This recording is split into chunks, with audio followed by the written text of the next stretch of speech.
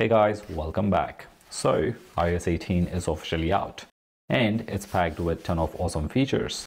Today we are going to dive into some of the top features that you'll definitely want to check out. First up, we have improved lock screen customization. You know those default camera and flashlight shortcuts on your lock screen? Well, with iOS 18, now you can swap them out for any shortcut you like. What's really cool is that these shortcuts are linked with each profile. That means you can set different shortcuts for each profile. For example, in my sleep profile, I've got Audible as a shortcut because I like listening to audiobooks before bed. It's a simple way to personalize your lock screen to fit your needs. Next, we have home screen customization. iOS 18 gives you more control over how your home screen looks. You can now arrange your app icons and widgets however you like. They still snap to the grid, but you can place them anywhere now, making your layout feel more personalized. Under customization settings, you can also make your app icons look bigger, which also hides the app names. And honestly, it looks pretty sleek.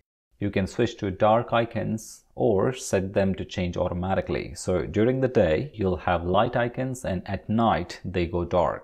Super convenient and easy on the eyes. You can also tint all your icons with any color now. Did you know you can have the whole screen turned black and white? You can do so by moving the bottom slider all the way to the right. Now you know. Moving on to camera enhancements. A small but welcome change in camera app is the new camera timer option. Now you have got 5-second timer option. Before it was 3 seconds and 10 seconds. And honestly, 3 seconds always felt too short, while 10 is way too long, especially when you're trying to get photos with kids or your dog. Next update is about how you record videos with your iPhone. Make sure you're on the latest version of iOS to see this. When recording videos in the camera app, you will now see a pause button on the left-hand side. With this, you can pause the video, then resume recording by clicking it again. iPhone will create one seamless video for you. It's perfect if you're into creating reels or short content. Before you had to record continuously or stitch clips together, this makes the whole process way smoother now. Next on the list is Photos app redesign. One of the best changes is the updated utility section. It has more options now, making it easier to find the photo you're looking for. If you scroll all the way down and click on Customize and Reorder, now you can change the order and even disable these sections completely. In the Photos app with its new AI-powered editing tools, it is easier than ever to get rid of unwanted objects from photos. And it works like a magic. Next, we have the new Passwords app. This new app lets you store all your login details in one place and keep it all well organized for you. It syncs across all your devices just like everything else in Apple ecosystem, making it super easy to access your passwords whenever you need them. Another nice touch is improved settings area. In iOS 18, they have made a small but very welcome change in the settings area. Now, all the individual app settings are neatly organized under Apps section.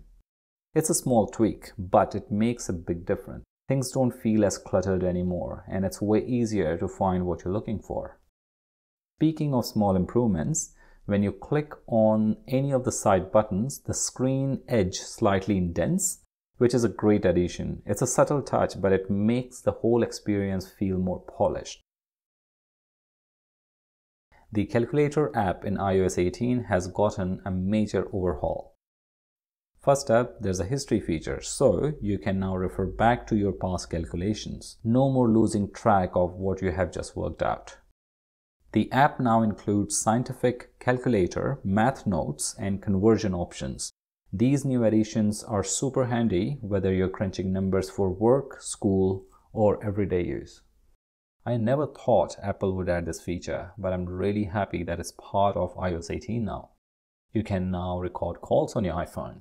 All you have to do is to click the icon on the top left corner of the call screen and you're set. It does announce that the call is being recorded before it starts recording. All recordings are saved directly into the Notes app. Personally, I wish it had its own interface, like voicemail does, But either way, it's a great feature to have, and I'm really happy that it's part of iOS 18. Another cool addition is the update with the charging limit options. In iOS 18, now you can have more options for setting your charging limit. Before, you could only stop at 80%, but now you can customize it further with these options. This means you can charge most of the battery while still preserving its lifespan, giving you more flexibility depending on your needs. And there you have it. Top iOS features that absolutely change the way you use your iPhones now. I hope you enjoyed the video. Thanks for watching, and I'll see you in the next one.